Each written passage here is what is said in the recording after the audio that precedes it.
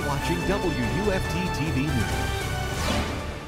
A new study found that kids are taking notice when parents are hooked on their smartphones. Researchers from Boston Medical Center went undercover to see how parents' smart home behaviors can affect relationships with their children.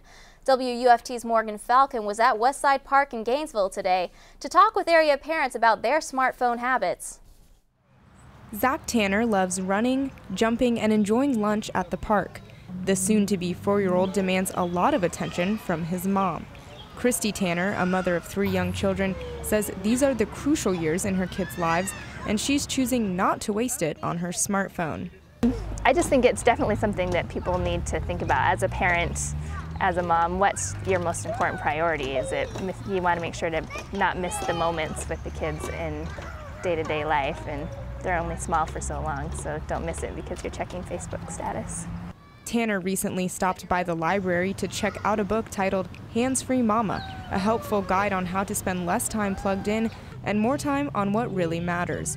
New research shows that in this tech-savvy age, many parents are losing focus on their children due to time spent on their phones.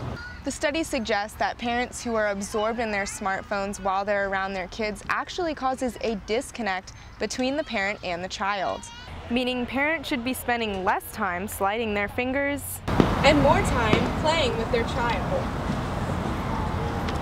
Others feel that while balance is needed between technology and their kids, phones can be used as a tool to help your parenting. Overall, I think it really helps because kids always ask like these funny questions, you know, why is the sky blue? And you just Google it. So it's kind of having your library in your palm. Patricia Casimir uses her smartphone often, but says her family has rules to not use electronics at the table. And of course my kids have come to me and say, Mom, you're not paying attention, I'm trying to tell you something, you know, and I'll be on my phone.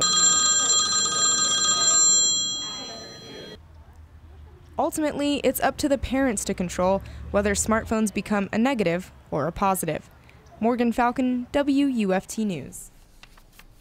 The study's authors say while phones shouldn't be removed completely, boundaries should be in place and respected. Researchers say the bottom line is to send a message of love by paying personal attention to children.